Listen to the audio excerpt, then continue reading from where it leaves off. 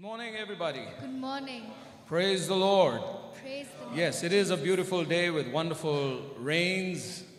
Some people don't like this weather, but I know most of us do. I love the rainy season, even if it causes inconvenience. It is a blessing from God. And so we enjoy whatever God gives. The seasons are from God for our benefit. Amen? Amen. Praise the Lord.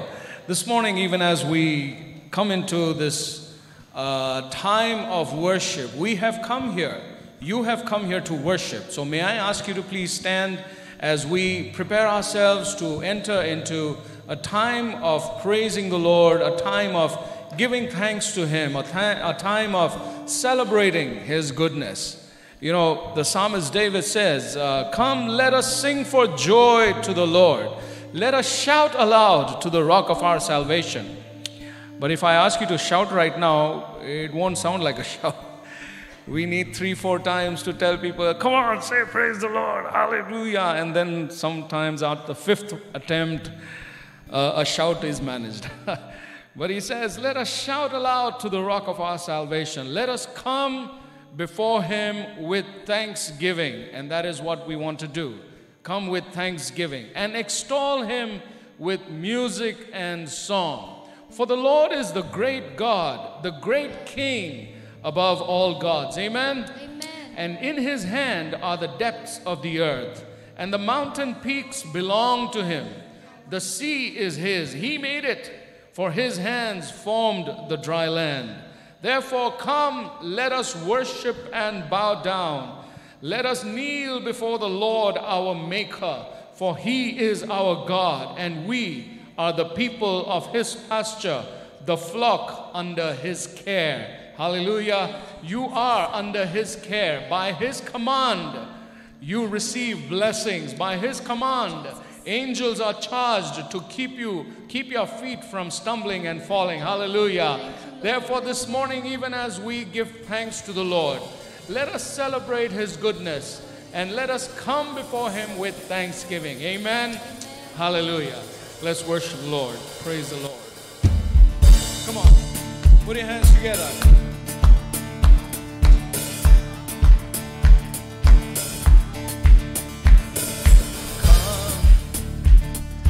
Now is the time to worship. Oh yes, come. Now is the time to give your heart. Yeah. Come, just as you are.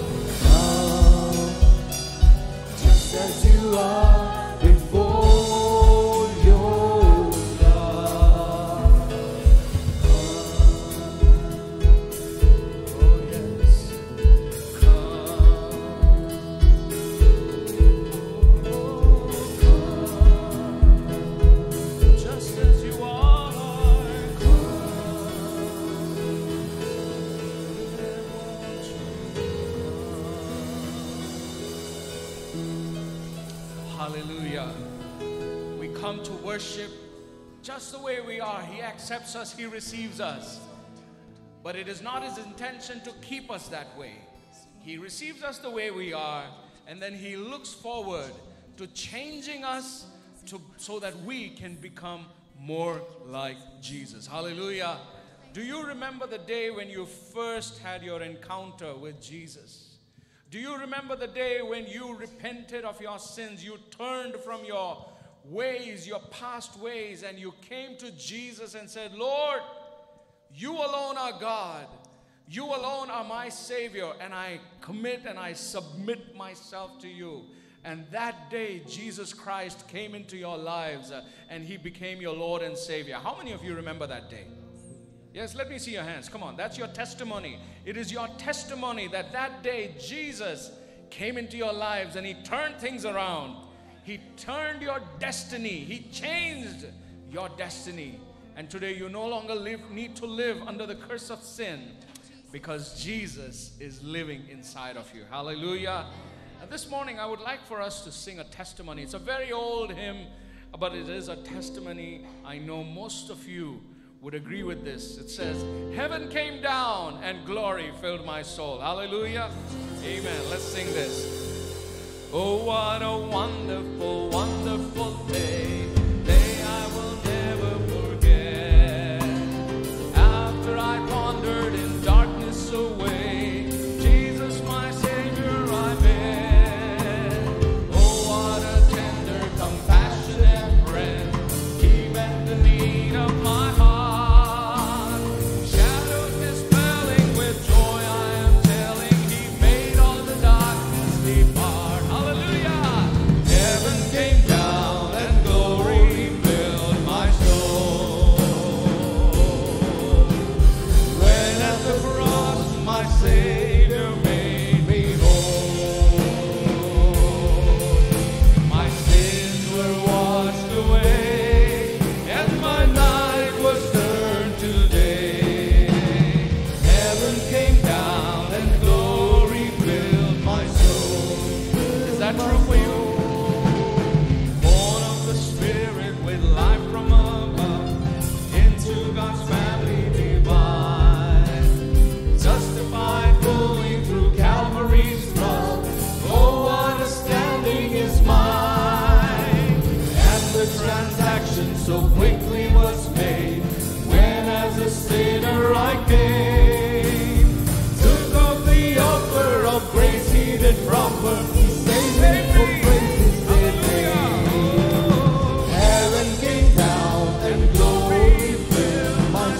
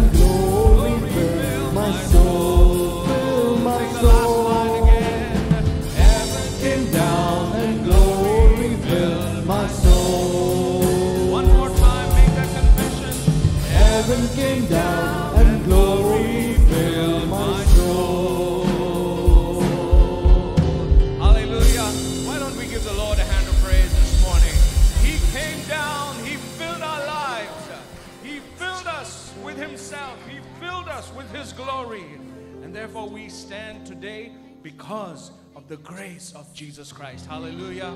It is the grace of Jesus alone. The grace of Jesus, the wonderful grace, marvelous grace, beautiful grace, the powerful grace of Jesus, because of which we stand today saved, delivered, and healed. Hallelujah. Would you close your eyes for a moment and just think about how He made it possible for you to receive that grace. He paid a big price, a huge price He paid so that He could show His grace to you. He could shower His love upon each one of us. This morning we stand covered by His grace. And that is why we are here to say thank you, Jesus. And we say, we confess, we acknowledge, and we say it is your glorious grace alone which has brought us through. Your amazing grace will lead us home. It will take us. Hallelujah.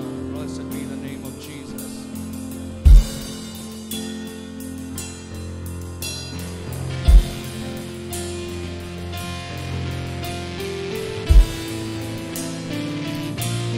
We bless you, Lord Jesus.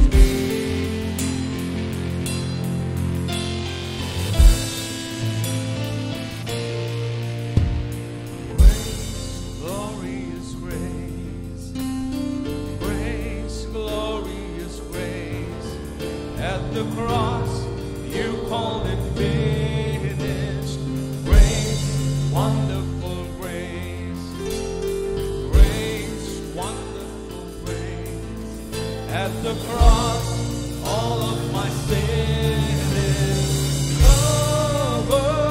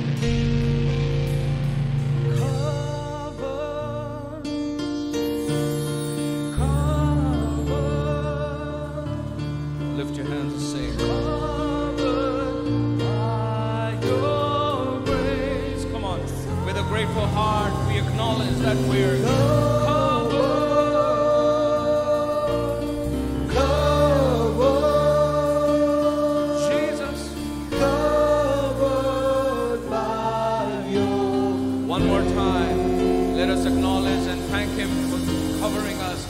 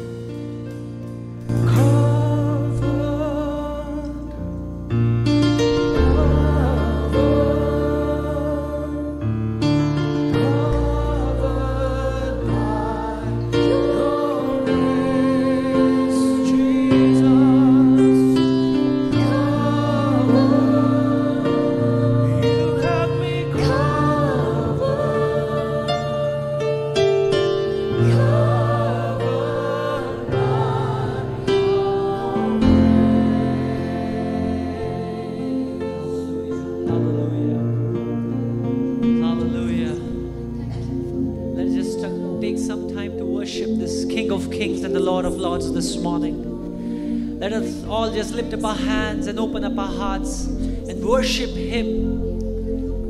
What a favor that we have received. Have we ever imagined the grace that we have received? The favor of God that we didn't deserve. And as the Word of God tells us, that while we were still sinners, He loved us. Hallelujah. And as we have sang this morning, no matter how deep we have fallen, no matter how far we have gone, His grace is still there. He's still waiting, like that father on the door who was waiting for his prodigal son to come back. He's still waiting to embrace you so that we will just return to His grace. And Father, this morning we lift up our hands and we bow down before your throne of grace, because we know it is your grace and mercy that we are not consumed this morning. If we can lift up our hands and sing this song, it is only because of your grace. It is only because of your love that has sustained us thus far. Lord, we remember in Genesis chapter 6 when God looked upon the entire face of the earth and He found none to be righteous. But your eyes fell upon Noah as he was righteous and blameless in your sight. Lord, I pray that as you look upon us, this church, we will be found righteous in your sight. Lord, help us to understand the meaning and the importance of this grace that we have received, and live by the power of this grace that you have given to us. Lord, this morning we are here in your presence. And I pray if there are people who feel lonely, if there are people who feel burdened, if there are people who need your touch, Lord, let your grace fill them, oh God, this morning. Lord, as we sit in your presence, have your way. In Jesus' name we pray. Amen. Amen. You may go ahead and take your seats.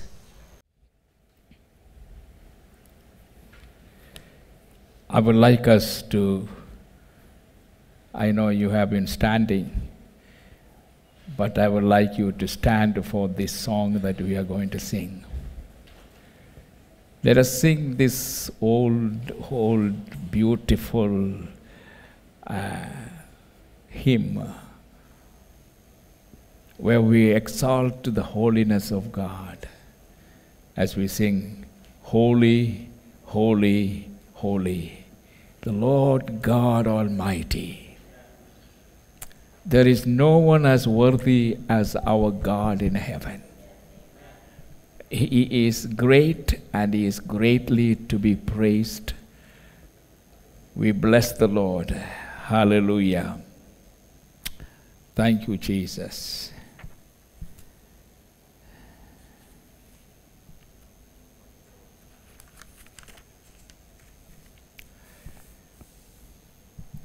You play the music the way you know how to play that music from your heart. Holy, holy, holy, Lord God Almighty, early in the morning our song shall rise to Thee. Holy, holy, holy, merciful and mighty, God in three persons, blessed Trinity. Holy, holy, holy, Lord God adore Thee, casting down their golden crowns around the glassy sea. Cherubim and seraphim falling down before Thee, which word and art and evermore shall be.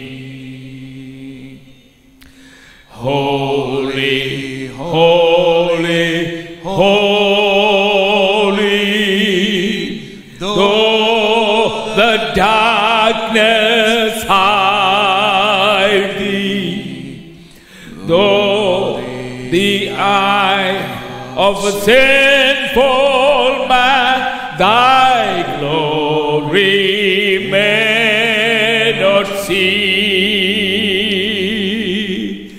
only Thou art holy. There is none beside Thee, perfect in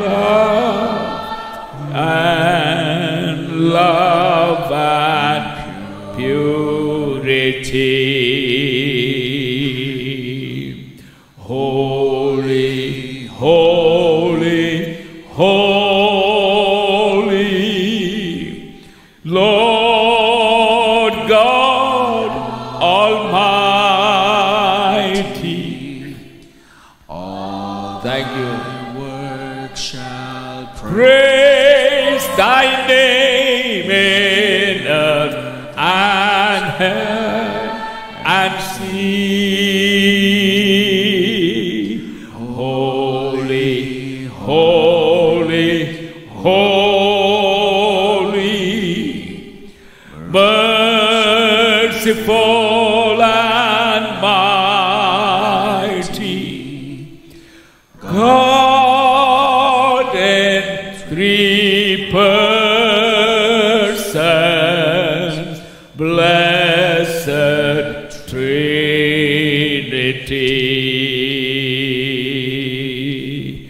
God in three persons,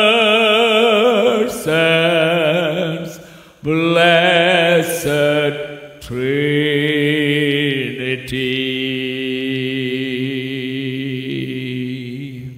This is the way the angels worship around the throne of God, the one seated upon the throne, and He alone is worthy to be praised. We are before the table of the Lord here this morning. We remember Jesus. We are not just remembering someone who lived 2,000 years ago and then dead and gone. We are remembering, we are bowing, and we are worshiping the one who stands in our midst. Because you and I have come here. In whose name? In the name of this Jesus. Hallelujah. He was dead, but He said, behold, I am alive. I am alive forevermore. And He also assured us that because He lives, we too shall live. And how much we owe to Him. We owe everything that we are and we have to Him and to Him alone. So, as the Bible instructs us, let holy men everywhere. Now, when the Bible uses only men, women also included, because the Bible says in Genesis, God created man and woman. He created, the beginning of that verse says, He created man. He created man as male and female. So what does the Bible say? Lift up your holy hands. And I hope and I pray that all of your hands are holy. Amen. Washed in the blood of Jesus, not our heart and our entire body is His temple. Lift it up. Lift up our holy hands and just worship the Lord and raise our voices as well this morning. We are grateful to God for whatever He has done through the last 1 week. And He protected us, He provided for us, He healed us, and He filled us again and again with His life and with the Holy Spirit, and given us that blessed hope that we may look forward to the day when Jesus comes and takes us all to Himself. We are to spend eternity with Him in heaven, where there is always worship, always the sound of glorious holy music. And let us not hesitate to say, praise be to God, hallelujah, amen.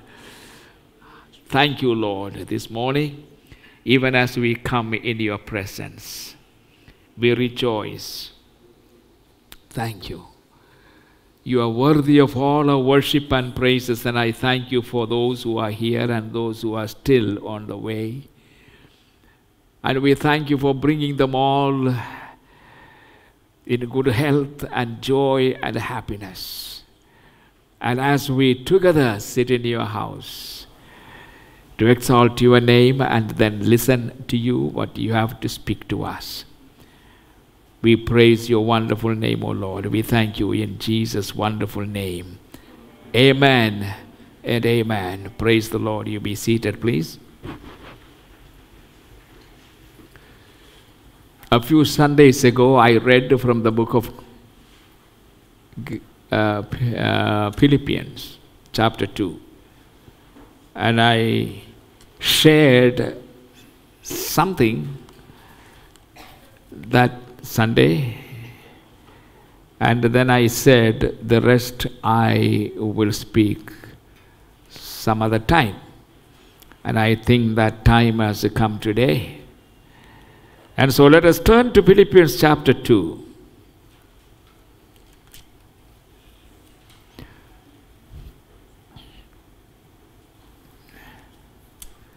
Now, this particular passage, Philippians chapter 2, verses 5 to 11. I want to say something about this particular passage. By the way, I want all of you to keep on praying for me. I think I am going through a process of a transition.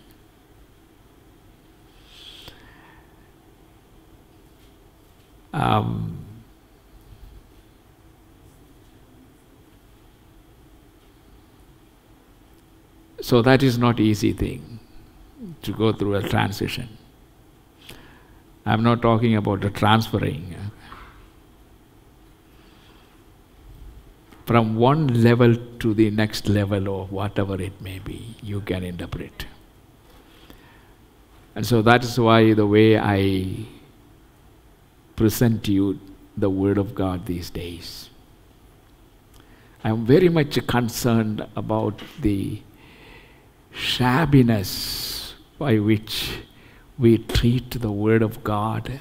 I'm not referring only to this congregation, but all over, wherever I go, I notice this.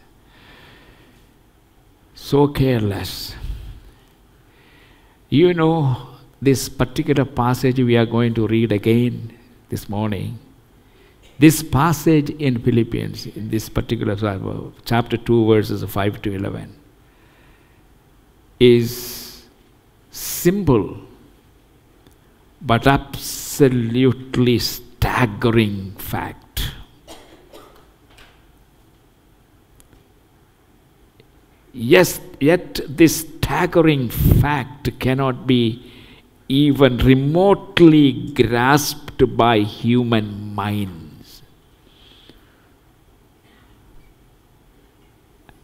And why we don't even spend time to meditate and try to understand what is described here by the Apostle Paul, by the inspiration of the Holy Spirit.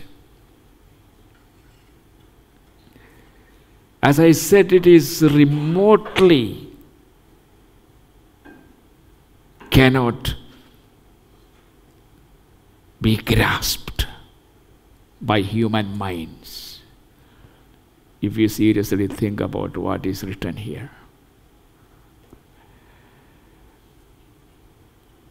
The infinite holy Creator suddenly becomes in the likeness of his finite and sinful creatures.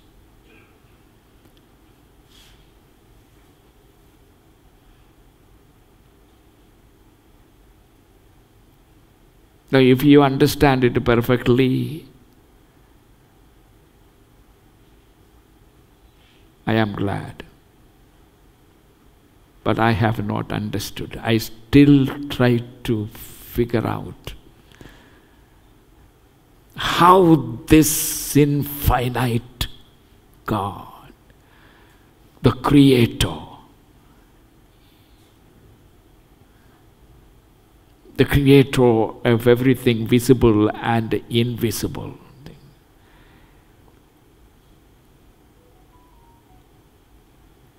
must choose to come down to this earth so ugly and dirty by sin and its curses.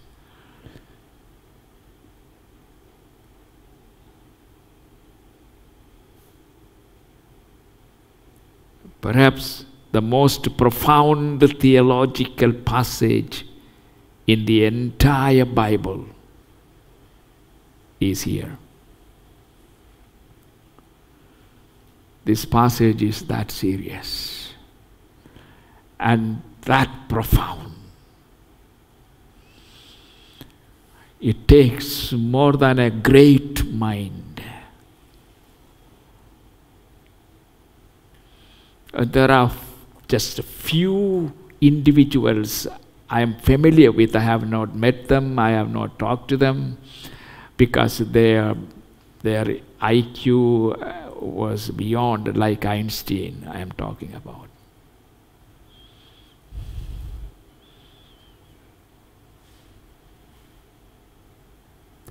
And because he understood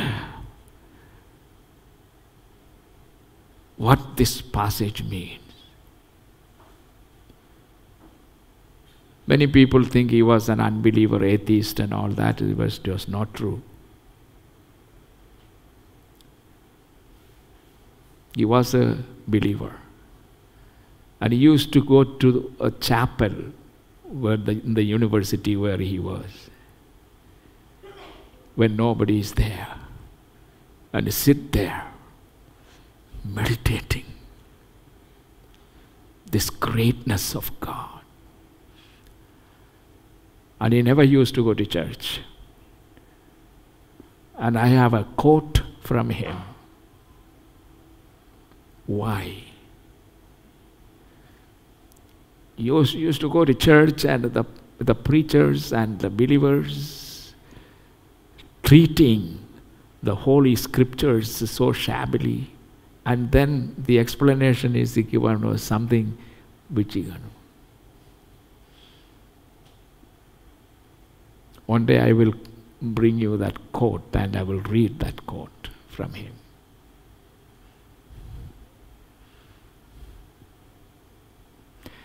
And so we think we know the Scriptures, we think we understand everything, but in reality we have not understood, and that's why the way we are. If we understood,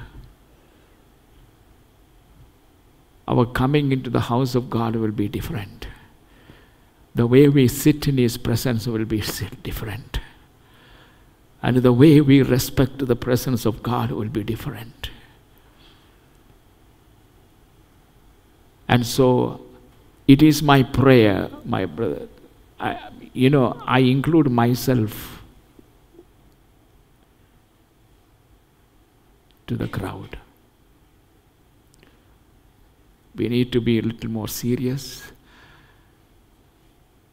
and understand this. So, I am going to read this passage one more time. Philippians chapter 2, reading from verse 5.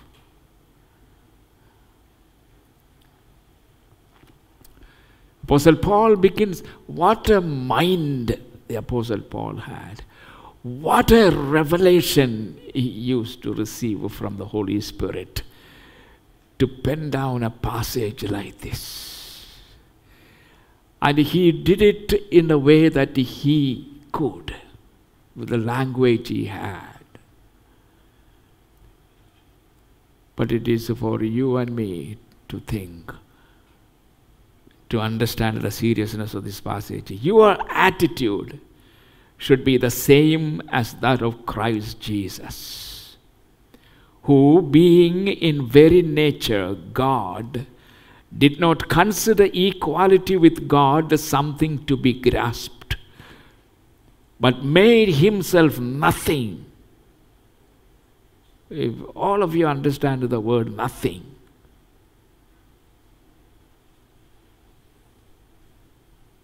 and who he made himself nothing, taking the very nature of a servant, being made in human likeness, and being found in appearance as a man, he humbled himself further and became obedient to death, even death on a cross. Therefore, God exalted him to the highest place and gave him the name that is above every name, that at the name of Jesus every knee should bow, in heaven and on earth and under the earth, and every tongue confess. Confess him as what? that Jesus Christ is Lord. To what? To the glory of God the Father.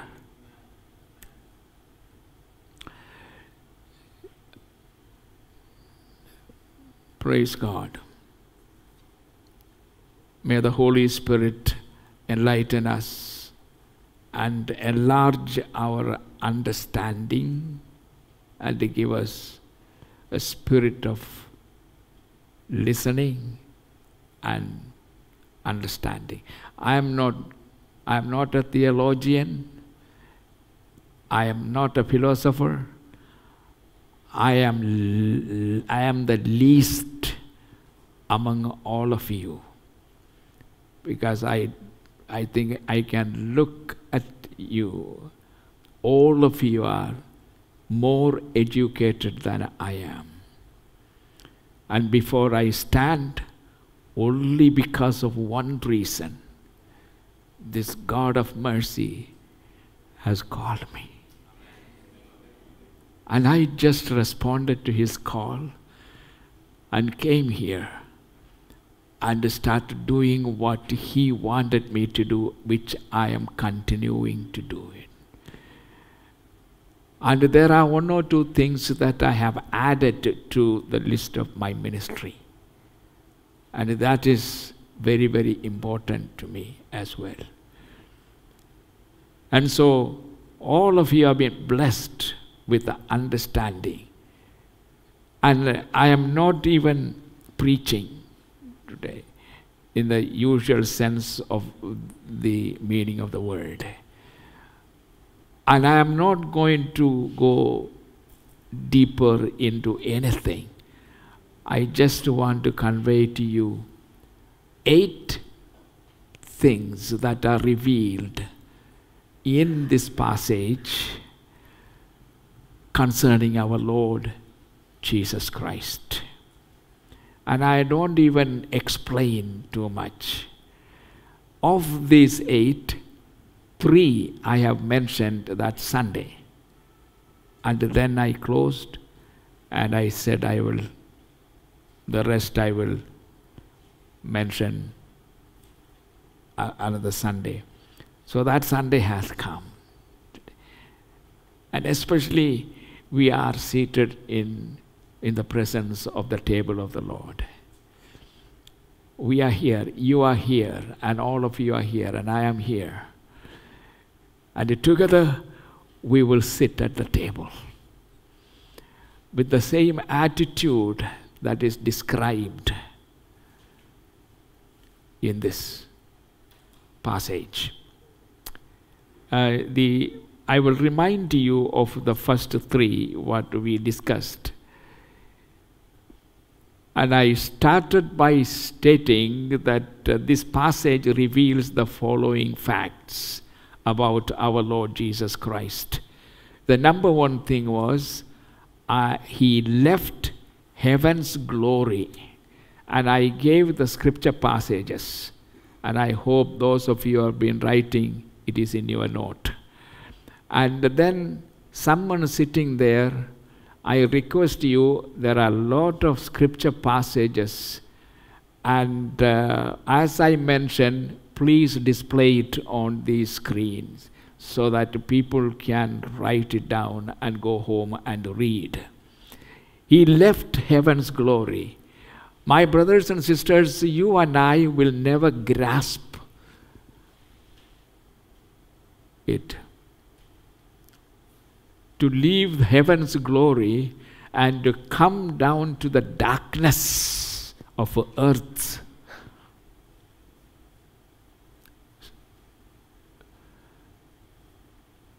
Filled with sin and its ugliness. And the second thing I mentioned was, he made himself of no reputation. And that the correct translation of that is, he emptied himself. And I tried to explain what it really means. He emptied himself. And And I also said that emptied means, it means for a while he hid his heavenly fame in an earthly frame. For a period of time, every aspect of divinity was still there within him. He was perfect man and perfect God after his birth. Before that, he was just perfect God. And once he was born as a man, he was perfect man. And then there is a tendency for some theologians and great knowledge people to think that that means he left. What happened to his divinity? He lived as a man. And he had two names, the Son of God and Son of Man. And in his earthly lives as a man, he preferred the title, the Son of Man. So then what happened to the divine part of this God? Nothing happened. It was still there in him. But some of these divine aspects, like omniscience and omnipotent, and what is the third word? Omnipresent. These three things, especially that is that only God is like that. And that's what he is. It was still there. His omnipotence, his omnipresence, and his omniscience, everything, all-knowing, all-powerful. It was all there in him. But what he did was he hid them. And he, for a period of time, while he was here on earth, he never exercised these divine qualities when he came to be the Lamb of God. That's what happened. And he abstained from his omnipresence. He abstains from his omnipotence. He abstained himself from his omniscience. Not that he lost it or he didn't have it, he had it. He was perfect God. Everything that made him divine was there. It is still there. But he abstained from exercising some of these things. And the third thing I said was he was made in the likeness of men. And that is the point. These three things we considered that Sunday. And so,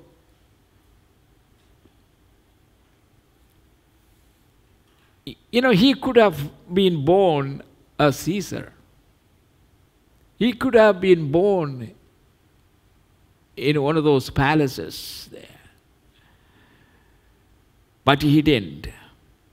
Because he already promised, God Almighty has already promised that the Savior, when he comes, he would be in the line of David, which is found, that prophecy is in Isaiah chapter 11, verse 1. The stem, not the root, the stem comes out of Jesse. That's what Isaiah says. And when Jesus was born, Israel was what? Israel was under the heel of Rome. The royal line of David was no longer on the throne.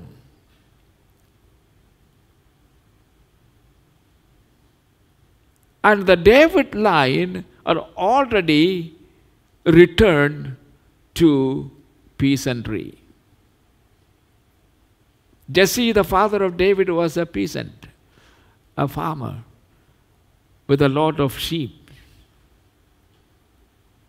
There was nothing royalty.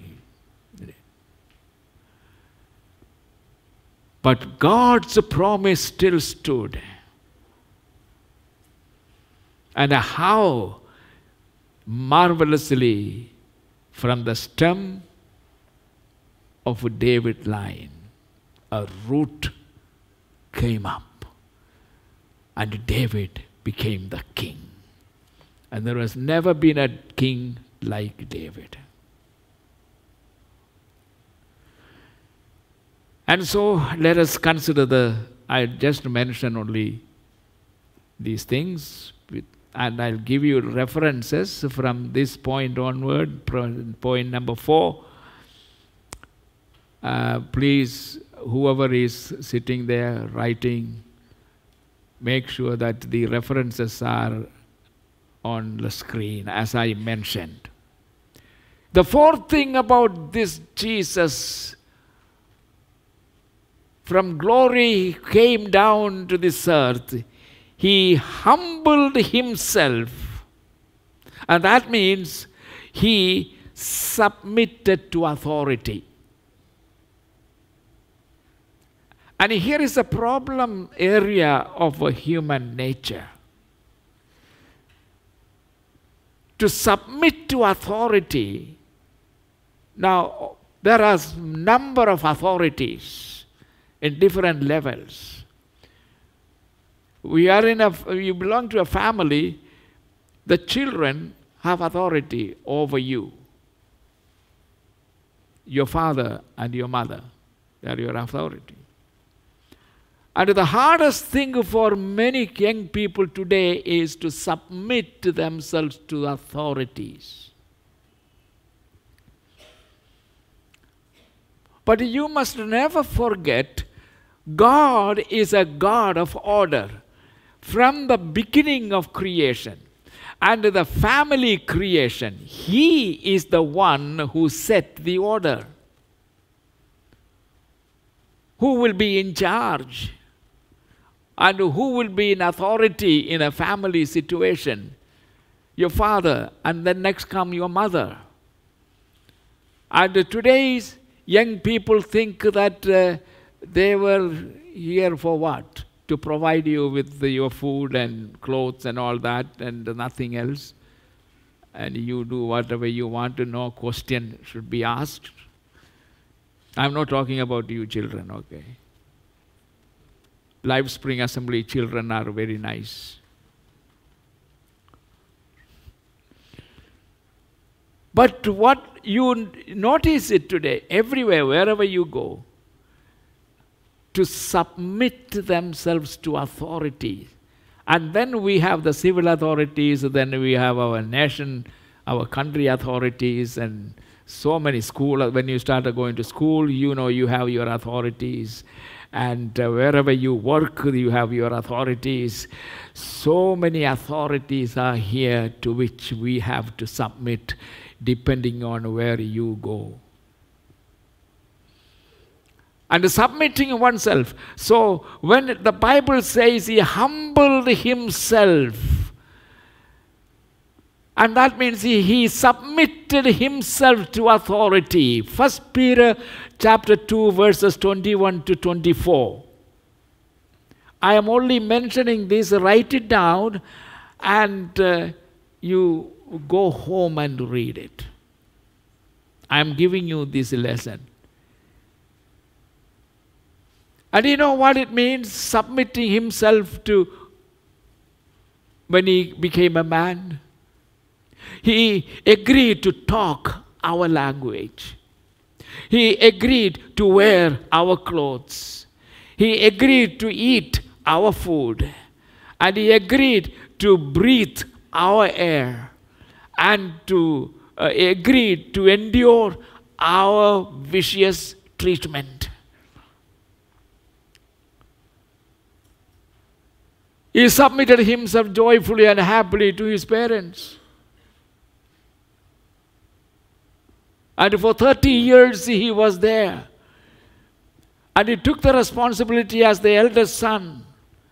There must have been at least 7 more children. And the burden, Joseph died a little early. And so he has to take the responsibility. So he worked hard in his father's carpentry shop.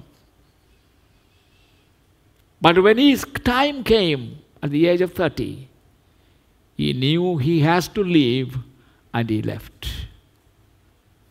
But until then, he was under the authority of his parents, setting an example for all of us. And the young people, never forget the first commandment with the promise is what? Honor and respect your father and mother, that you may have a long life with prosperity. And blessed are those children who remembers this and do it. And the parents don't have to demand it, but the children must be taught. Parents, it is your responsibility. Parents must teach the children these basic principles that would make a family life enduring and happy and with a long life, with prosperity.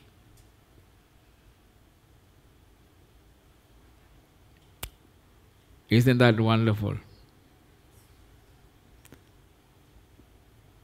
And compare this statement that we have read in his prayer in the garden.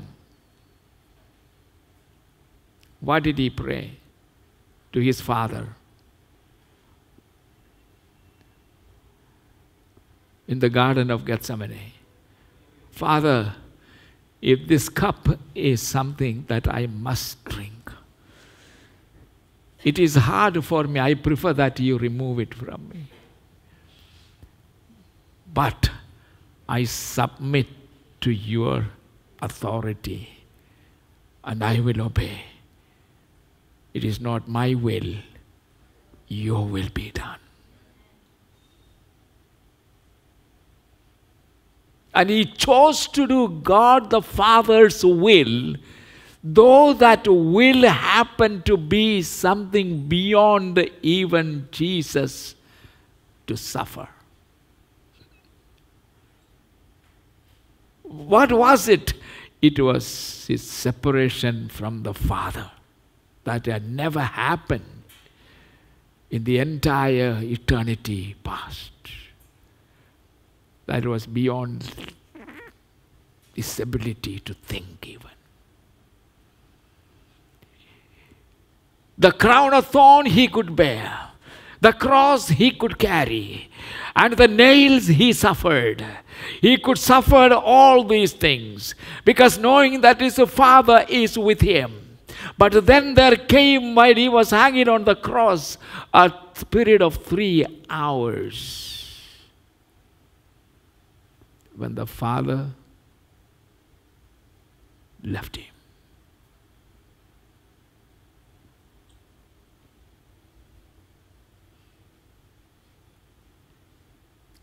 He submitted to the authority of his Father, which cost him an unbearable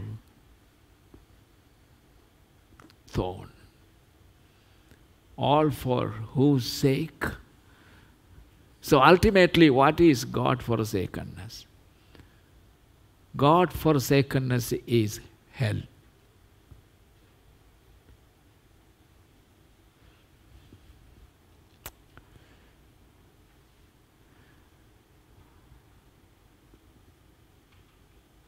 I want you to compare that prayer of Jesus in the garden, what he told his Father, with Lucifer's statement. Where do you find it? Isaiah chapter 14. I want to read it. You open your Bible. Isaiah chapter 14.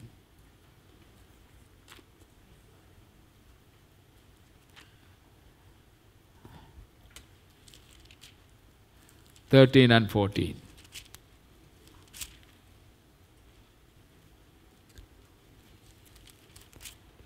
Lucifer was a created angel, the most beautiful, the strongest, able angel. Look at what happened to him.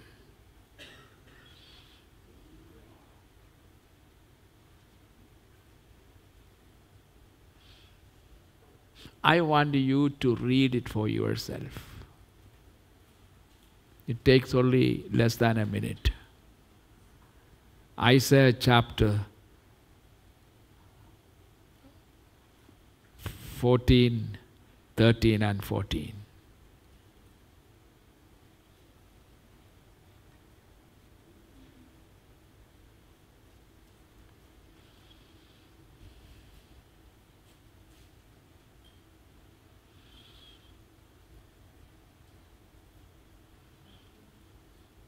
Are you reading?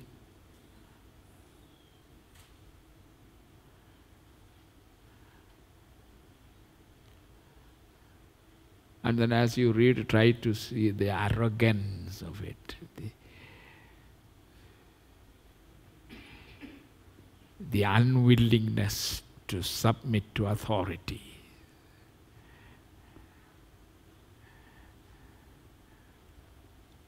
Where is it all coming from today?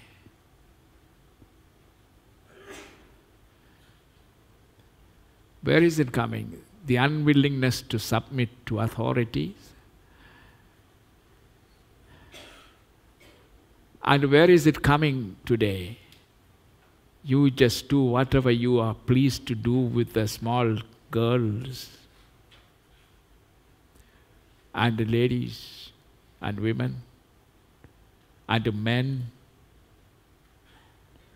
Where is it all coming?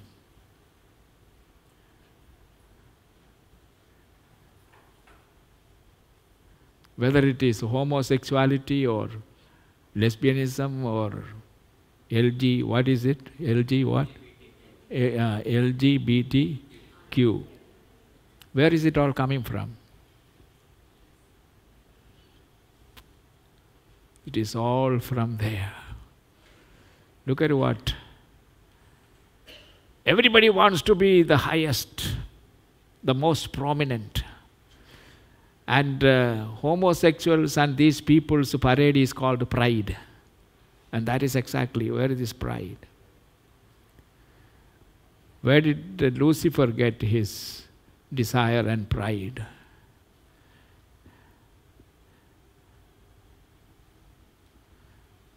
And where did sin originate? In heaven. The most holy place, no sin.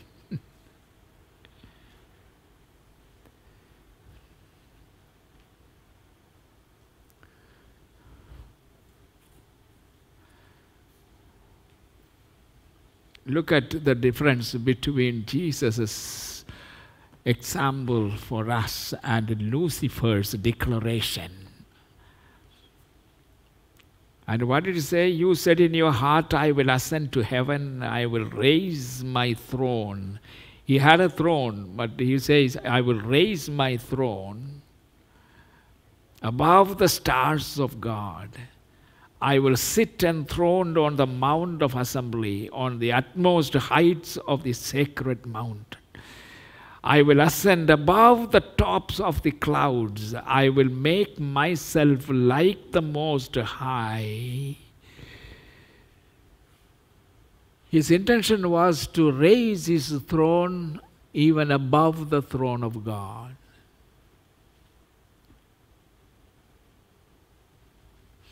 And that is the spirit. Get rid of everyone Get rid of Christianity in the first place. It is they who stands against all these things. Get rid of them. That's what Pharaoh wanted to do. Get rid of the Jews. Kill them. Throw them all boy babies into the Nile. Allow only the girls. You know why? The boys will grow up to be soldiers. And that is the spirit. And what did Herod did? When he heard that there was another king born, and he wanted to see that boy, he couldn't. And he was so angry. He wanted to get rid of all the boys in Bethlehem. And as a result, 2,000 small children were snatched out of mother's hand and in front of them killed them. That is the spirit. Why Christianity is the one religion that is persecuted universally? What is that spirit? Why? Because true Christianity stands against all these. They know that. So what do? Get rid of them. You must understand the spirit of competition and the spirit of struggle for power. All these things have come from Lucifer.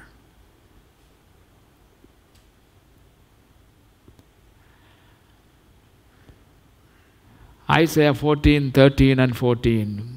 Are you declaring? And fifthly, he became obedient unto death. I will only give you the references. Matthew 26, verse 39. Hebrews 5, 8. And again Hebrew 12, 2. Display all these. He became obedient unto death. Who? Jesus. The Jesus about whom we sing here. And for him, be willing to give your life. How many will dare? How is your faith? How is your determination? Your dedication? Sixthly, he died on a cross. He did not just die, my friends. He did not just die, but suffered the worst kind of death, both physically and judicially. And they could not invent anything worse than what Jesus had to go through. Inflict excruciating, unbearable pain in any means they could. That's what he suffered. And you must always remember the cost of your salvation. And my friends, we are actually neglecting of such a great salvation. Why it is great? Because the price Jesus paid is greater than anyone can ever pay. And to refuse this salvation. Many people think that God is so loving that he will never send anybody into hell. I agree to that. God is not going to send anybody into hell. But millions and millions and billions will end up in hell. Why? It is their choice. The gospel is to be presented to everyone, so that everyone may know the way of salvation. And that is why mission. That's why the mission should be strengthened in this church, and activities of missionary works must be increased, so that as many people as possible within the reach of our must hear the gospel message. And when you neglect this, it is beyond imagination. Does God enjoy sending anybody into hell? No. He wants all men everywhere to be saved. That is what He wants. He will not sit there and enjoy as souls by the millions ending up in heaven, in hell's fire. And my brothers and sisters and young people, you must always don't treat the salvation of the Lord so lightly and carelessly. You and I are not worthy to receive His grace. You must understand that. How are you worthy to receive the grace of God and forgiveness from this God against whom we have been sinning? How can we continue to disobey? Many people have problem in taking baptism. Why? Just to go into the waters. Is it a shameful thing?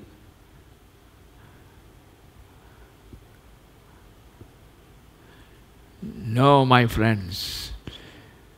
It is such a great salvation because of the greatness of the price that Jesus paid.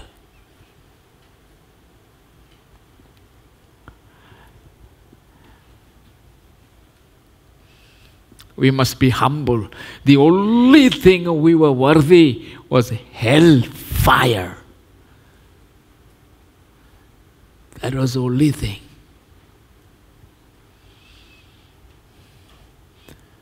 But only we could plead His mercy. And in His mercy, He accepted us and He forgave us. And now, after salvation we receive, how do we treat our salvation? What do we do?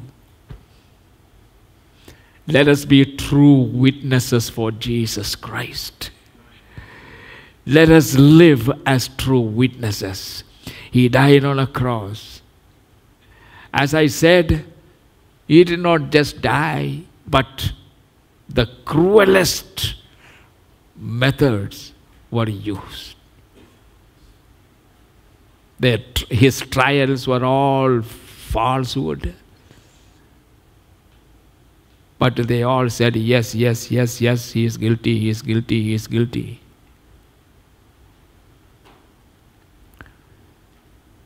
And seventh, He has been highly exalted by the Father Himself. Write down these. Isaiah 52:13. The Gospel according to St. John chapter 17 verse 1. Who can tell me what is the content of chapter 17 of John?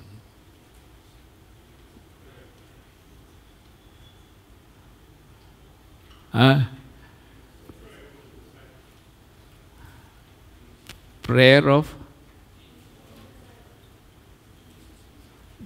of disciples or prayer of Jesus? The whole chapter is his prayer, the longest prayer Jesus prayed in public.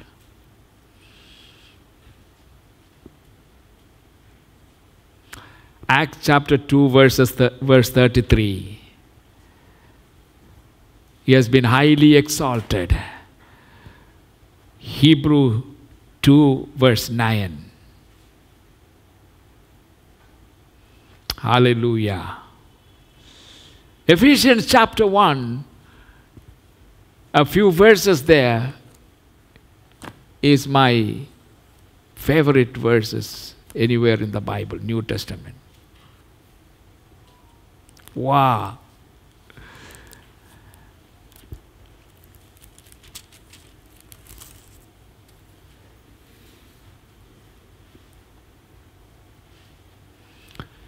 This is a part of his prayer, thanksgiving and prayer. Apostle Paul writes, Ephesians chapter 1.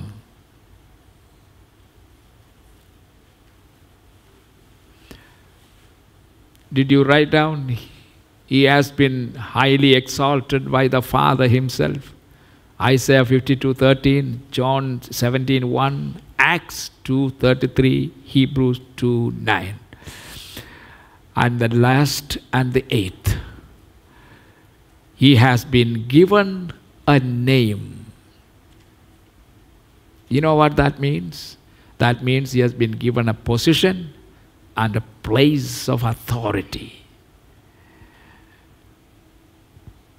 He has been given a name, a position and a place of authority above all other names. All other names. Ephesians chapter 1 verses 20, chapter 1, verse 15 till the end of that chapter, 23, 15 to 23. Let us all stand and read this passage.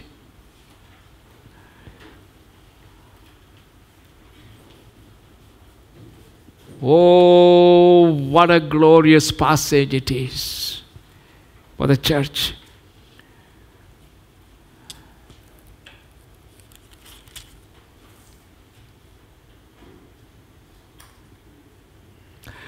For this reason, ever since I heard about your faith in the Lord Jesus and your love for all the saints, I have not stopped giving thanks for you, remembering you in my prayers.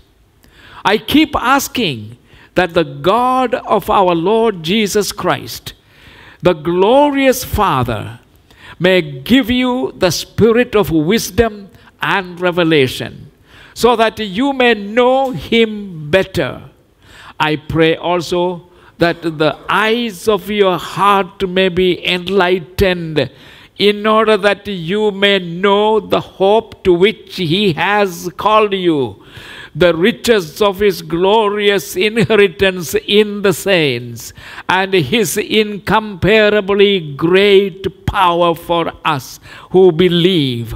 That power is like the working of his mighty strength, which he exerted in Christ when he raised him from the dead and seated him at his right hand in the heavenly realms, far above all rule and authority, power and dominion, and every title that can be given, not only in the present age but also in the one to come.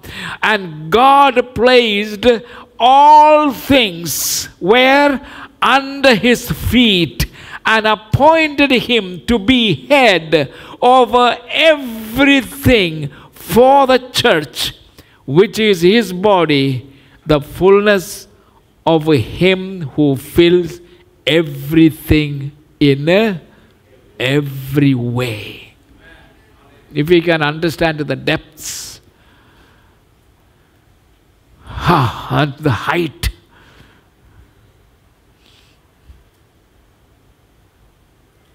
now everything is placed in heaven and earth and under the earth. Everything there. under his feet. For whom? For the church, which is his body.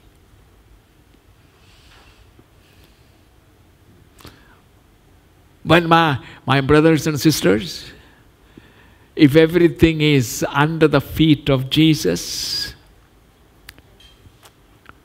there is a mystery here you need to understand.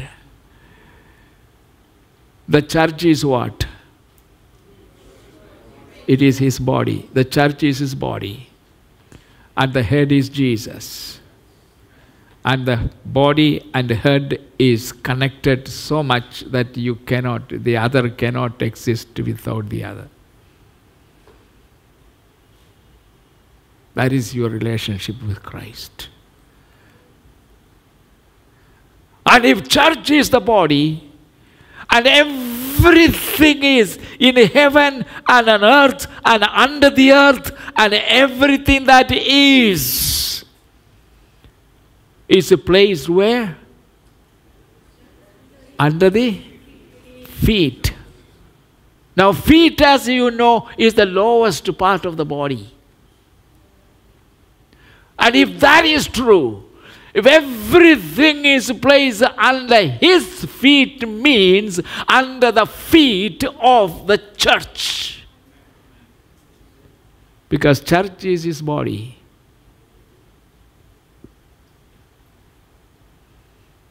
And it means when you have that kind of a relationship with Jesus and you walk with Jesus, everything is under your feet. Whether sickness or disease or anything, problems, you walk with that authority. But in order to do that and experience, and yet some of us go around like what? Like paupers, beggars, all the time begging Jesus. Where fever comes, suddenly run all over the place. Anyone who see on the way, pray for me, pray for me. What is wrong with you? I have a cold. Are? Where is your understanding of your privilege as a disciple? And I must warn you, it is not for all the believers. It is for the disciples. You live and walk with Jesus as his disciple. You have all these things under your control. Please,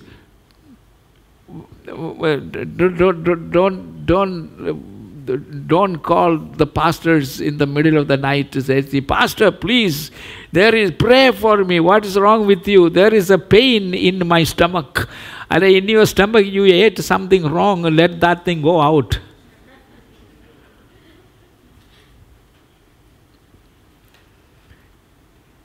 But there is a terrible sickness. Let it be. How terrible can it be?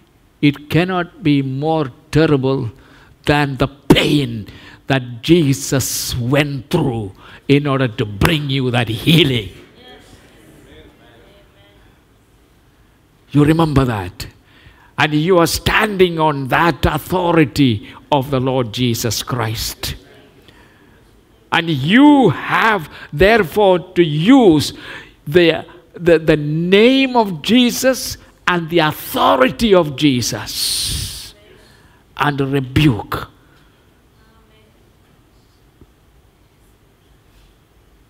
And we have people, ministers, ministering to demon-possessed people and all other sick people, and they show all kinds of acrobatic means to cast out demons. And yet the demon is still there, then I am going.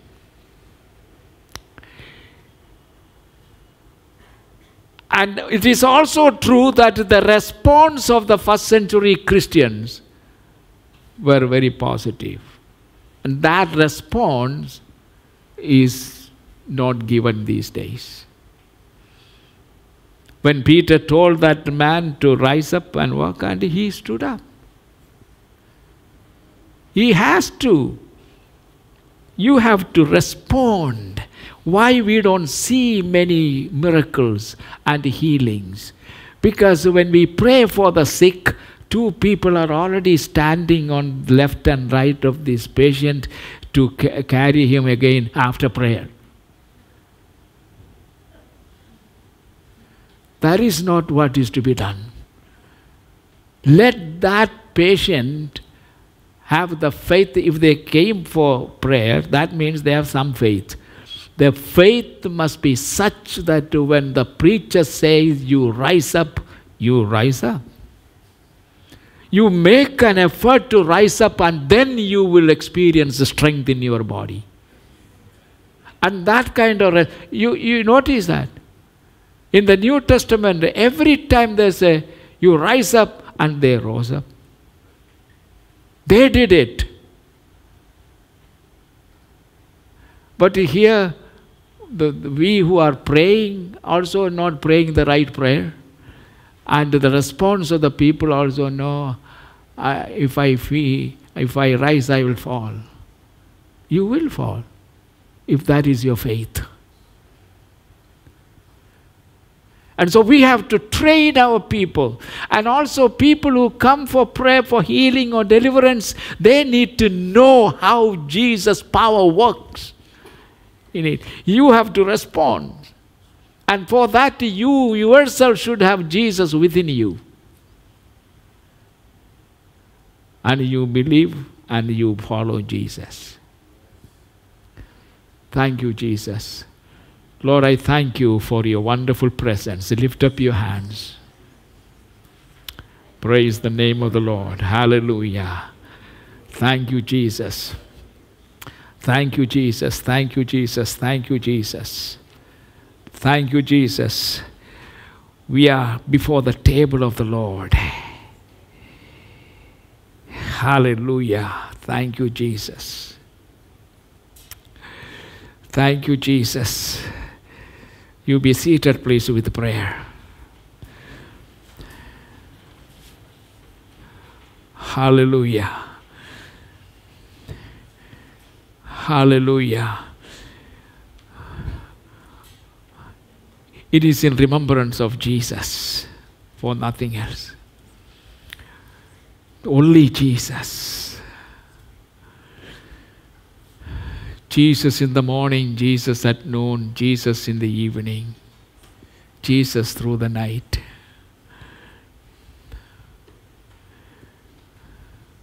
As we prepare ourselves this morning to partake of this supper, which reminds us of the price our Lord Jesus Christ paid. The price has been paid for our salvation. That word salvation should not be taken very lightly.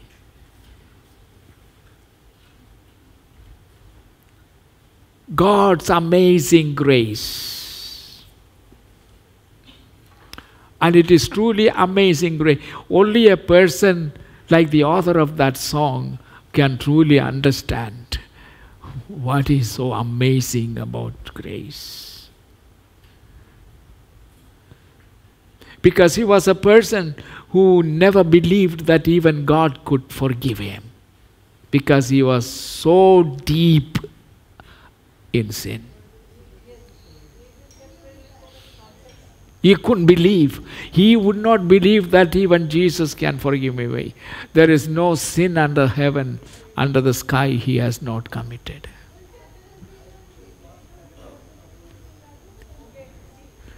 And when at the end, when the rays of the light of the grace of God appeared to him, he couldn't believe. He knew he was totally changed. Something has happened to his inside. He knew it. And he realized it is nothing but God. And he couldn't believe. The next thing he did was to pen his feelings into that song. Amazing grace. My brothers and sisters, we will be all different if we truly understand that what we have received from the Lord is something that we did not deserve. I am not worthy for it. And yet it happened to me. Let your song arise. Jesus, he paid the price.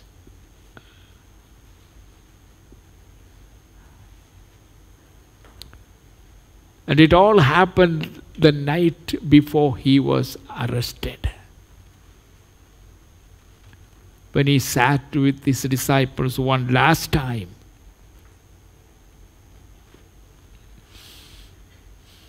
This element, very ordinary. He has not left any symbol which is so expensive that ordinary people cannot afford it. No.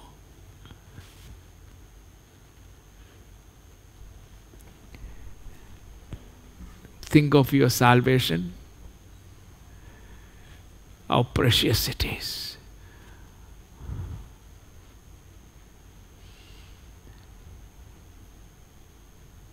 And I believe that all of you are seated here are going to partake of this.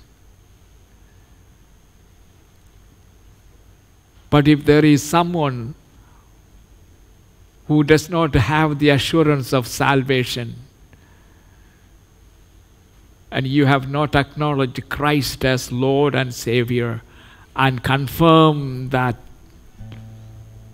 born again experience by waters of baptism, these two experiences you must have. These two are the two sides of the same coin. Those who believe and are baptized shall be saved. That is the teaching of the Bible. What shall we do, brethren, to be saved on the day of Pentecost? Peter's sermon brought to 3,000 people. And he said, repent. That is the first thing. Repent. My brothers and sisters, please understand the meaning of repentance. And the repentance, if you really sincerely want to repent of sin, any sin, read Psalm number 51 and read David's repentance. There you have a wonderful example of a true repentance. Anything less than that is not repentance. And the Bible says, examine yourself therefore if you are worthy to be a partaker of this. This is not prasad. This is not something you give when you go for a festival. No. It is a personal relationship with the Lord Jesus Christ. As Jesus said, unless you eat my flesh and drink my blood, you cannot have any part in my kingdom. This is that emblem. This bread shows the body of Jesus, the broken body of Jesus. His body. That is the meaning. He said, eat my flesh. There is no magic in it. It will remain as this in your mouth until you chew it and swallow it. And when it goes inside, it is not going to turn into the actual blood of Jesus either. It will remain as they are. But what you are doing, symbolically, you are using this bread as eating the flesh of Jesus. That's what he said. My body, my flesh is for the eating. My blood is for the drinking. Symbolically, we are showing that you are a partaker of the very life of Jesus Christ. Hallelujah. Everybody say this, I am a partaker of Jesus' life. This shows that to sustain that life, that is why we take it often. God's blessing be upon you as you respectfully, reverently partake of this meal, this feast. And it contains condemnation for those who take it unworthily.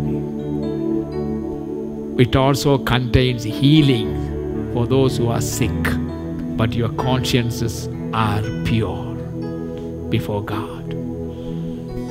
So you can either be killed or be healed when you take it rightly. And I pray that you receive the healing power with the prayer and gratitude. Heavenly Father, we bow before you with thanksgiving. These are your people, Lord. You have redeemed them by your precious blood. We have gathered here to celebrate this occasion as you have commanded us. So we thank you for accepting this bread in your hand. And thank you for blessing this bread with your hand. And we receive it therefore from your hand, the bread and the wine, with your blessing, that we be blessed indeed and draws little more close to you. In Jesus' name, amen. Go ahead and serve. And God's blessing be upon all of you. Amen.